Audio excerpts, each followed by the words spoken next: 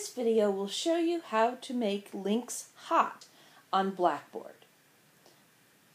So right now I'm in a Blackboard discussion forum window, and I have created a message to go on the Blackboard discussion forum, and I want to make a link hot within this message. So you'll notice you have all of these sort of editing tools up above the message window. And you'll notice there are 3 rows of those tools. And on the second row, kind of about halfway in, you'll see something that looks like a chain. You see here when you hover over it, it says Insert, Edit, or Edit Link. Now, this isn't clickable right now. I can't do anything with it. But as soon as I highlight a piece of text, then that link becomes available to me.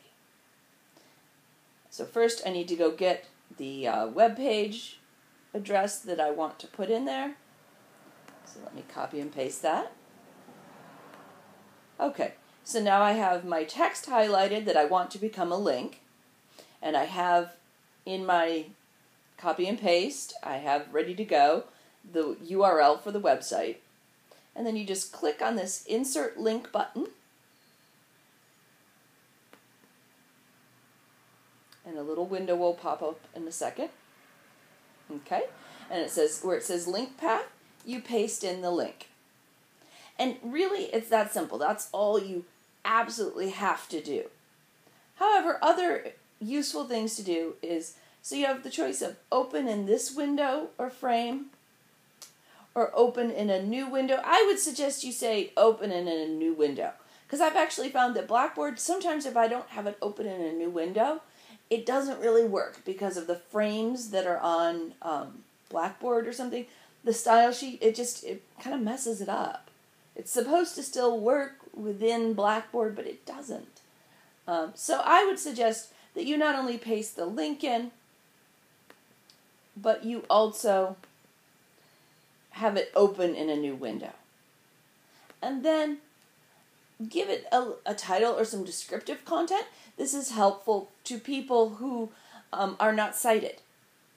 So if there's someone who is using a reader, to read the your discussion post, then this title will explain what the link is going to do, so they know what it is that they're clicking on. So I'll say, this is a link to the web page for the class. And this class, it just is not set. You can't really do anything with this. I don't know. Sorry, I'm not enough of a computer person to know what that should do. But what you've done, what you fill in there, that will work. So that's how you make a link hot on Blackboard. Now, one final thing. Sometimes when I open up my windows, I have all 3 rows of tools. Probably because I've set that way, because I always use all the tools. But you can hide those tools. And so you only have the first row. So it could be that when you go to your Blackboard, you maybe only have the one set of tools. Either some particular time or all the time. So what you can do is, if you want to have, but actually that still gives you the link tool. So this is just a helpful thing if you're like, I want some other tools. Like so. Because actually, it's another good thing to know how to do is how to use the HTML function. So I will do another tutorial on explaining how to use the HTML function. And what you need to do with it, it's usually pretty simple.